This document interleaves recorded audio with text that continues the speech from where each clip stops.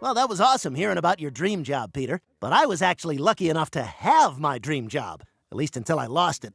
It all started years ago. It was the 1980s, and I was living alone in a studio apartment with an askew poster because bachelors never hang their posters straight. Yeah, no offense, Quagmire, but I'm going to listen to this story the same way I do most podcasts, at 1.5 speed.